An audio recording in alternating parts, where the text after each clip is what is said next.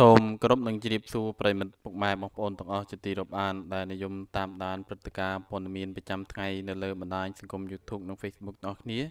ខណៈពេលនេះបងប្អូនអារម្មណ៍ប្រិយមិត្តទាំងអស់គ្នាមកតាមដានរឿងរ៉ាវតាក់ទងជាមួយនឹងទីបំផុតស្ត្រីម្នាក់ដែលយំឡាំប៉ាថាខ្លួនជាប្រពន្ធលោកផែសវណ្ណរិទ្ធពេលនេះបានបង្ហាញមុខហើយចំណែកព័ត៌មាននេះផងដែរខ្ញុំបានដកស្រង់ចេញពីគេហទំព័រខ្មែរ Breaking News ចង់ដឹងកាន់តែច្បាស់សូមមកតាមដាននៅព័ត៌មានបិទនេះជាមួយនឹងខ្ញុំបាទទាំងអស់គ្នាភ្នំពេញប្រិមិត្តប្រកាសជាបានដឹងច្បាស់ហើយថាកាលពីប្រហែលថ្ងៃមុននេះបើយោងទៅតាមការបង្ហោះវីដេអូឃ្លីបមួយនៅលើបណ្ដាញសង្គម Facebook ដែលលោកហេងឡុងបានបង្ហោះសារថាអ្នកសិល្បៈម្នាក់បានអះអាងថាខ្លួនជាប្រពន្ធរបស់លោកផែសវណ្ណរិទ្ធដែលត្រូវជាស្វាមីរៀបការជាគូជាមួយនឹងកញ្ញាធីសវណ្ណថាបានរស់នៅរួមគ្នាជាមួយនឹងនាងជិត10ឆ្នាំមកហើយបានទូរស័ព្ទមកប្តឹងឲ្យលោកហេងឡុងជួយរកយុត្តិធម៌ផងដែរដោយឡែកនៅយប់ថ្ងៃទី1ខែវិច្ឆិកាឆ្នាំ2019កន្លងទៅនេះលោកផែសវណ្ណរិទ្ធបានចេញធ្វើការបញ្ជាក់តាមរយៈលោកហេងឡុងដោយលោកបានធ្វើការបកស្រាយថាលោកសូមធ្វើការបដិសេធទាំងស្រុងចំពោះព័ត៌មានមួយនេះ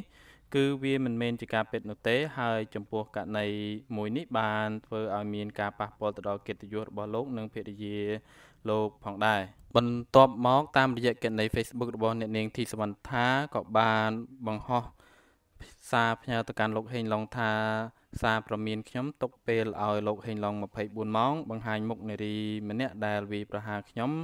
ថ្ងៃរៀបការបើនាងមិនចេញមុខទេខ្ញុំនឹងប្តឹងលោកហេងឡុងពីករណីបង្កើតព័ត៌មានคล้ายៗបរិហាគេមកតទៅពេលនេះលោកហេងឡុងក៏បានបង្ហាញមុខមាត់របស់នារីម្នាក់នោះដែលមានឈ្មោះថាចរិយាដែលធ្លាប់ប្រឡងក្នុងសិល្បៈប្រហែល9ឆ្នាំមកហើយតាមរយៈគណនី Facebook ផ្ទាល់របស់លោកហេងឡុងបានបង្ហោះវីដេអូសម្ភាសជាមួយនឹងអ្នកនាងចរិយាថាសូមប្អូននិយាយការពិតកុំព្រួយបារម្ភពីអ្វីសោះឡើយហើយនឹងលោកហេងឡុងសន្យានឹងជួយរកយុត្តិធម៌ទៅដល់នាងផងដែរសូមបងប្អូនទាំងអស់គ្នាមើលការបកស្រាយរបស់កញ្ញាចរិយាបង្ហាញផុសតាងជាមួយនឹងលោកផែសវណ្ណរិទ្ធកាលពីពួកគាត់នៅជាសង្សារជាមួយនឹងគ្នាកាលពី9ឆ្នាំមុនចំណែកព័ត៌មាននេះឈានដល់ទីបញ្ចប់ហើយខ្ញុំបាទសូមអរគុណប្រិយមិត្តអស់គ្នាដែលតាមដានព័ត៌មាននេះតាំងពីដើមរហូតដល់ចប់នៅពេលនេះខ្ញុំបាទសូមអរគុណនិងសូមជម្រាបលា